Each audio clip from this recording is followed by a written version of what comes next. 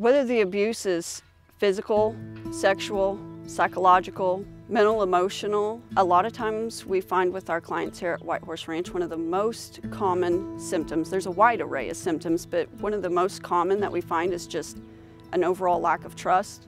Another thing we find is a lack of boundaries, whether they're boundaries with ourselves and not letting other people cross our boundaries, or respecting other people's boundaries.